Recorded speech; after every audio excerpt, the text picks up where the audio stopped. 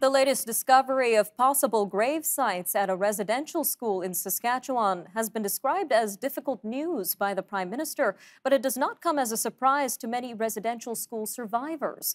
The Star Blanket Cree Nation announced last week that ground-penetrating radar has identified more than 2,000 potential targets at the former Lebret Residential School. As more residential school sites and potential unmarked graves continue to be found, one former site is looking to repurpose its grounds for learning, healing, and truth and reconciliation. The former site of the Mohawk Institute Residential School in Brantford, Ontario, is being turned into an exhibition to further tell the stories of those who had lost their voices and, for some, their lives. Well, joining us now to tell us more about this is the Woodland Cultural Centre's Executive Director, Ms. Janis Monture. Ms. Monture, welcome back to Forum Daily. Thank you for having me. So let's start with last week's discovery at the former Lebret Residential School. How have the survivors and First Nation communities that you speak to been reacting to this? Well, I think it's definitely something that we knew was going to be discovered at residential school sites across this country. But again, it's the numbers are the thing that's really hard to, I think, come to terms with is as many that they're suggesting that have been found of interest in Star Blanket, to over 2,000.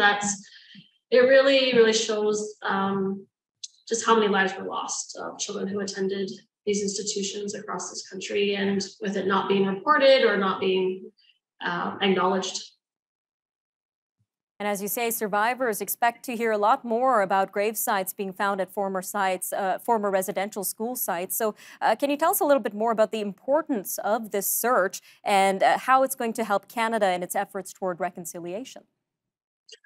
Well, I think it's important that these searches continue to happen. We need to understand the truth, and we need to also bring some closure to our communities about the tragedy around losing children that went to these institutions, and really to, I think, acknowledge just how horrific the living conditions were, and the treatment of children, of Indigenous children that attended these institutions.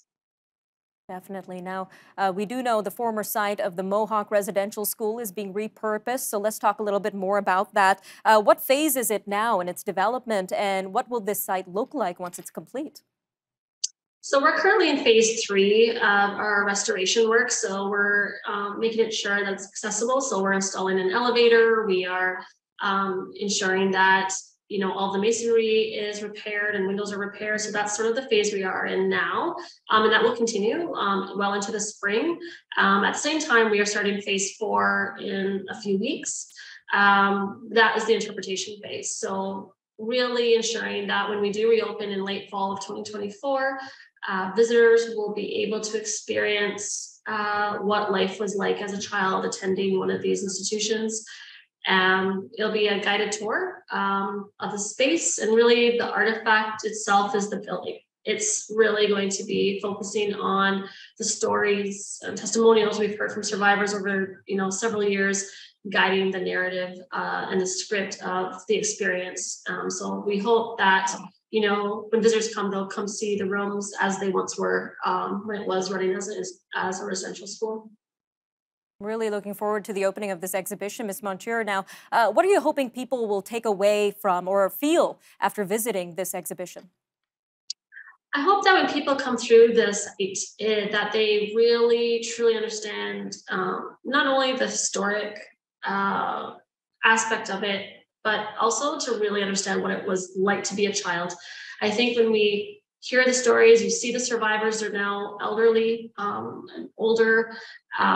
It's hard to imagine what they're telling you, to know what it would have been like to be 5 years old, and what the living conditions were and what happened to them via several abuses that were done to these children is unfathomable to, I think, a lot of people. And so we really hope that people understand the truth first and are really open to hearing those truths, because they are hard to hear, but we have to ensure that we know the truth before we can do any sort of reconciliation work, before we move forward. Stories that need to be told. All right, Ms. Monture, thank you again for joining us today on Forum Daily. Thank you.